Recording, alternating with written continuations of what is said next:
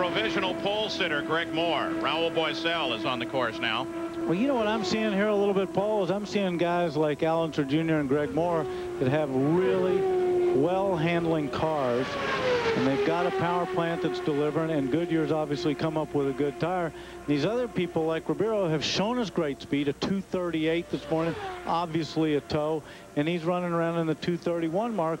Maybe Mercedes, Goodyear have caught up in that time frame since May. We're watching Fort Cosworth power here. I think one thing we know is that the uprated Mercedes engine is here in everybody's hands, and it certainly looks like Goodyear on a track that they have a lot of information on may be performing better. Jan Beekes? Well, Paul, there's an interesting note about how many warm-up laps we're seeing today. We're seeing almost everyone take more than usual. 3 seems to be the average as Raul comes around to finish his final warm-up lap. The reason?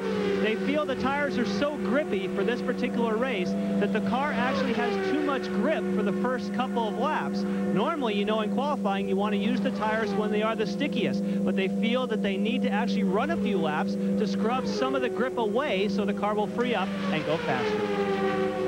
I'll tell you what, Jan, I've driven a lot of cars, and I know you have. We sure like that grip, but I do know what you're talking about. If there's too much grip here, it makes the car feel like it's bound up. Rick Mears, who was one of the all-time greats on an oval, and Rick told me that the best way to get a car around here fast was loose, where you're just coming off a 2 with the car just wanting the back end, just wanting to slide a little bit and step out. That's, of course, just for qualifying. You don't want to run a race like that, but it, you know, you're trying to get it right out there on the edge. If you got too much grip in those tires, it's going to slow you down. So Raul Boesel driving for Barry Green, the team that put together last year's championship. Brings her way down as he comes across the line trying to straighten out that run into the corner. 228.229 miles an hour. Raul Boesel. Well, you're also trying to do one other thing, or 2 other things there. You're trying to use the banking to come downhill to gain a little speed, and you're trying to shorten the circuit just a little bit. And of course, when you're coming across the line, you don't really have to make turn 1 very pretty. You can go right up into it and not worry about it. That's right. So Raul Boesel completes his qualification run here, and let's go down to Gary Gerould. Andre Ribeiro talking with members of his team. Andre, now we saw these big numbers in practice with the cooler temperatures, with traffic. Are you disappointed that you could only go 231.2 or change?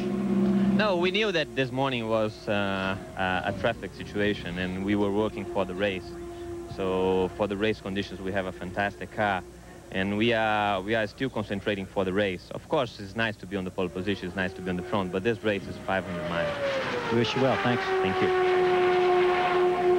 So there's Andre Ribeiro, who many had thought had the pole here, but he's actually right now on the outside of the front row. Raul Boesel was able to qualify on the outside of the second row, 6th starting position, 228.405 miles an hour. This is Christian Fittipaldi out now, Jan Beekes. Well, I told you earlier that some of the Honda runners were experimenting with air boxes to feed some air to the turbochargers. Well, Christian Fittipaldi with Ford power is the first car I've seen out there also trying an air box. So let's see if you force some more air into the turbo here at 40-inch boost regulations, if we'll make that Ford Cosworth go any quicker. So what you're talking about really is volume of air as he takes the green flag and starts his run, because you can't increase the boost in it. So you're just forcing more air into the charge. Right. And hopefully that'll turn it up just a little bit. And a lot of that they're playing with. Notice here on his hands, going down his back straight, how his right hand is down a little bit. That's because they're staggering the car. That means the right side rear tire is bigger than the other ones, and it tries to turn the car to the left. So when you're going down into a corner, it just naturally turns to the left. But when you're going down a straightaway, a flat back straightaway like that, you got to kind of correct it and keep the thing going straight. You got to turn back to the right.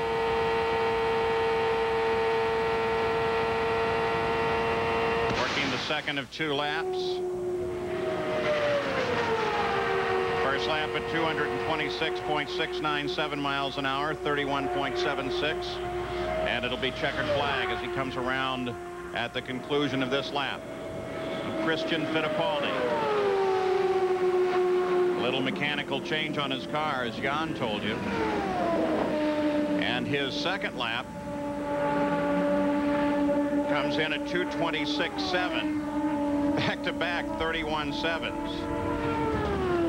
So Christian Fittipaldi makes it into the field in the 8th starting position.